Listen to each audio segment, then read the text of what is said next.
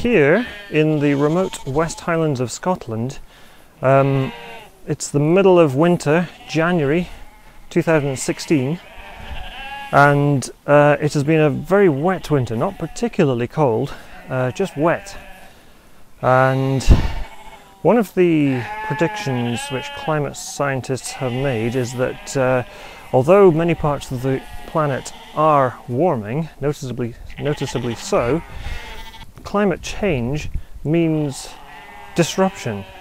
The trend is generally that the global average temperatures will get warmer, and they are doing so. So unlike a lot of the planet, we have a fairly short growing season, basically March till October, and the rest of the time the plant life is pretty much dormant. Growing and planting trees is something I've been doing for a long time.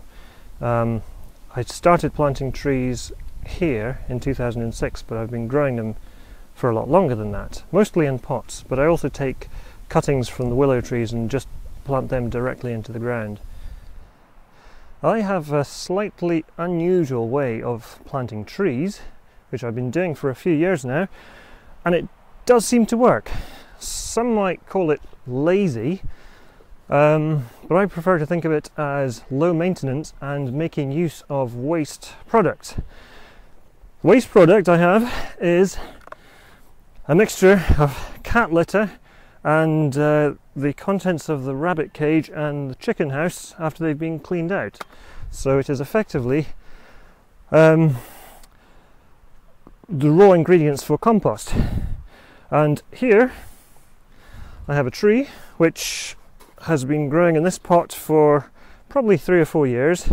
Don't know exactly because I've got so many. I've been growing trees as a hobby for many years, and the way that I've been planting them is to literally take them out of the pot, find a suitable place on the ground where this tree is going to grow. This is an ash. This is January 2016, so everything is dormant at the moment. So I shall plant this tree right here. So literally just put it on the ground, and I have my mixture of all different kinds of shite and wood shavings and wood pellets, and you just put it around the base of the tree. Oh, and there's also a bit of compost from the kitchen, food scraps. This kind of compost mixture or pre-compost would not be a good idea for any food crops. They don't recommend putting carnivore shite on food crops, but for trees seems to work perfectly well. So I'll come back in the summertime and have a look to see how this one is doing, but from past experience I think it has a good chance of growing well. There's a lot of talk about carbon sequestration and storage, and one of the high-tech energy intensive ways of doing that is to capture the carbon dioxide where it is produced in biggest quantities at coal-fired power stations, and somehow dissolve that into a liquid solution, not just fizzy water.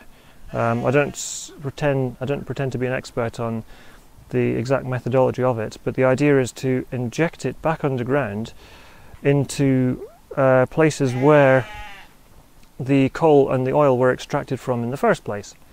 Now, while that I think is worth doing, because our species, our civilization is definitely going to continue to burn coal and oil in ever increasing quantities, a very low-tech method of storing carbon in the ground is just to simply plant trees.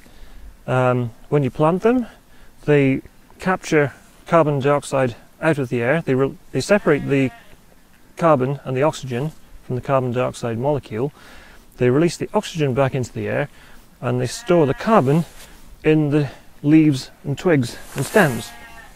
And they continue doing this if you plant a forest indefinitely, each individual tree, this Scots pine for example, could well live to be 300 or 400 years old. Who knows whether it will still be here that far into the future? Who knows whether there will even be a civilization? We may well have wiped ourselves out by then, who knows? One of the neat things which plants do, particularly trees and perennial plants, and grasses too, really all plants, is to store the carbon in the soil. And this is a complicated process involving fungi and bacteria. But basically all the waste products, all of our waste products, and the leaves which fall off the trees, branches, twigs, they all have the potential to add carbon to the soil. There is obviously going to be some decomposition when fungi and bacteria break the organic matter down. Some carbon dioxide is released, but anybody who's dug in soil knows that you usually have a layer of black soil right at the top, and then it will be either brown or orange or grey the further down you go. And that basically indicates that that there is a lot of carbon right up near the surface of the soil. So if more people who had access to land which doesn't have trees on it planted them and looked after them and basically contributed to reforestation, that would, on a large enough scale, make a significant difference to the levels of carbon dioxide in our atmosphere. I mean, I'm thinking of, attempting to reverse the desertification process. Deserts, from my point of view, are an amazing opportunity to capture carbon from the atmosphere and store it in the soils. As well as that, you have the benefit of regulating the water cycles and preventing things, harmful side effects like soil erosion. Generally, it's all pros and no cons. I can't think of any good reason why planting forests is a bad idea. But obviously it's not a money spinning exercise, so I guess the reason why big business doesn't talk about that low-tech solution very much is there's not a lot of money to be made in it. But if we measure the success of our civilization in terms of well-being and happiness rather than gross domestic product, then I would say it's a win-win.